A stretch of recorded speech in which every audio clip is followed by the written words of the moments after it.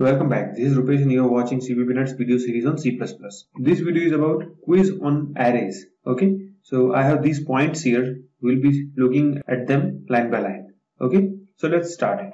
So the first point is it possible that you are giving larger size but initializing less values in that? Yes, it is possible and there is no problem in that. Actually, it would look something like this. If you will have this number here, there will be an array, let's say 0 to 10. So the last index would be 9 here, okay, and there will be total 10 boxes so that you can insert your values in these. Okay, so it would be like this: 1, 2, 3, 4, 5, and rest of them will be filled with zeros. Okay, so for your surety I can show you that. So if you will print this number, we all know how to print numbers here, right? So this is at 0th location, 1, 2, 3, 4. So 5 to 9 location is empty. You want to print 8 location here. So what would be the answer for that? So let's go ahead and check that. See, it is giving you 0 here. And the similar way you can print for others also, like number. So we can see here that we are printing from 0 to 9 here. Make sure I'm not missing anything. 5, 6, 7, 8, 9. Yeah. So from 0 to 9, as you can see here, from 0 to 9, we'll be printing all these values. So it should be like 1, 2, 3, 4, 5, and rest should be 0. So let's check that. See, it is telling 1, 2, 3, 4, 5, and rest are zeros. So what we understood from this, if you are giving more size and initializing with less values, remaining portions are getting 0 automatically. Okay. So this was first point. Now this is another point. Here you can see you are giving 10 as a size, but you are inserting till 11. Okay. So this is overflow. So you are telling that I will be creating till 10, but you are inserting more than this. So what should happen in this case? Let's check that. This is telling the error. Whenever this red comes, it tells that there is an error in this line, and it is telling that too many initializers for integer 10. Okay, so it is telling that in this array you are initializing too many values. Okay, so this was about second point. This is your another point. Can you write it like 3 and number like this? Remember when we were printing it like this, 3. Okay, but not like this here. Okay, this is not allowed. If you will compile this, it will give you an error. It is telling that line number, this one has error. Okay, so you cannot put it before that. Okay, but there is one interesting thing you can do. Okay, so let's see that now. You can put this inside the bracket like this, and you can view value outside like this one, 4 and number.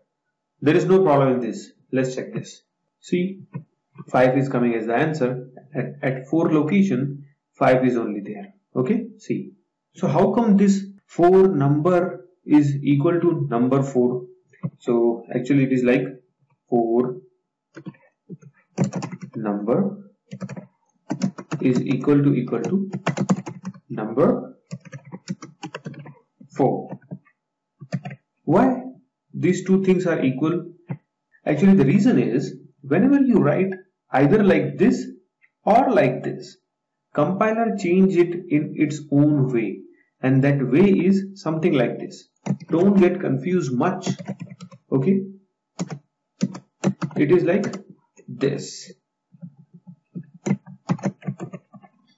So whatever type you are writing, either you are writing it like this or this, compiler will convert both into this form, and compiler understands this very well.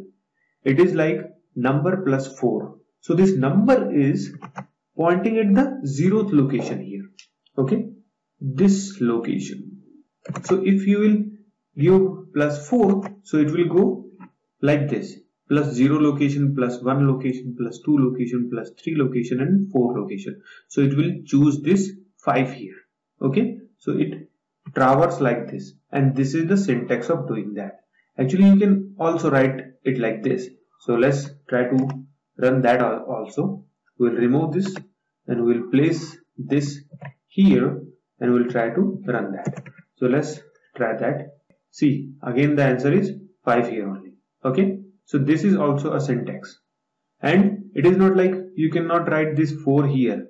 Actually you can write 4 here and number here, then also it will work. Let's see that. See, it is working. Okay, so these are some tricky parts of your arrays what generally students don't know, and you can tell your friends also about all these. He or she will be very happy to know about this. But I wanted to clear one more thing, like what is this initial thing here? Actually this is the index part. Okay, 0 to 9. We know very well that how to access this. So this is called index. This 4 is an index and this is a value part. Okay, so this is how 4 is the index and this is the value part. Okay, but did you notice how that number plus 4 thing is working? Actually this number is nothing but a address in your RAM. Okay, so we all know what is RAM in our computer, 1 GB, 2 GB, 4 GB and all that. So it is nothing but a storage. So it will store like 1, 2, 3, 4. Let's suppose it is storing something like 1 here and 2 here and all the way till end. And this is some address. Let's suppose 0192. Okay. Now if this location is having this as address, then this location will be having this address plus 1. It is very obvious, right? So this address would be 0193, and just after this address, let's suppose there is another value, let's suppose 3, then that address would be 0194. Okay, so this is how this 4 plus number thing is working. You are telling that I want this address plus 4th location. So as I told you, this number is an address, so we can check that. If you will just simply print number here like this, you will get some address. Okay, let's check that.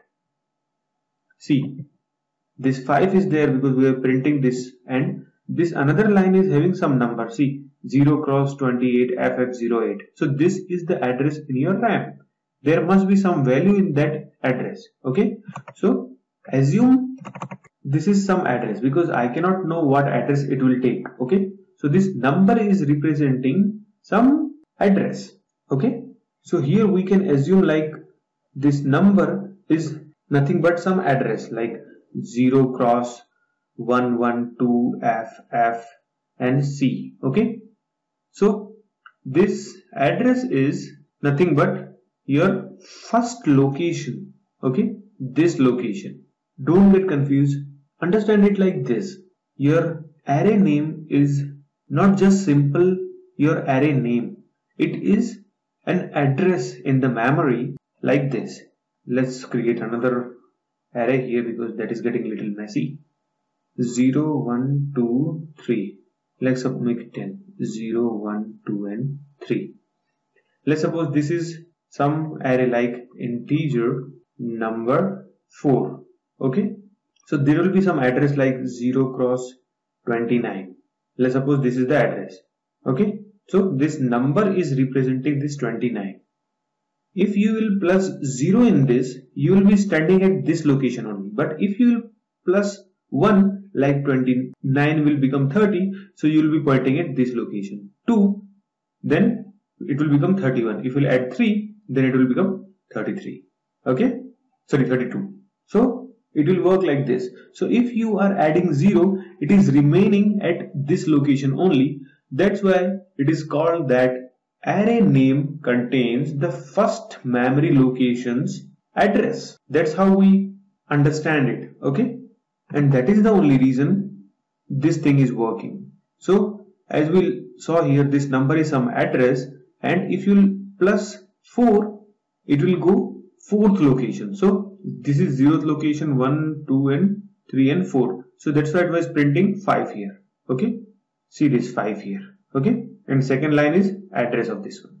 Okay, so don't worry that these things are very abstract in your mind. This is a programming language. It will take little time. Okay, So be with me, and if you have any doubt, comment. I will surely reply. Okay? I'll see you in the next video.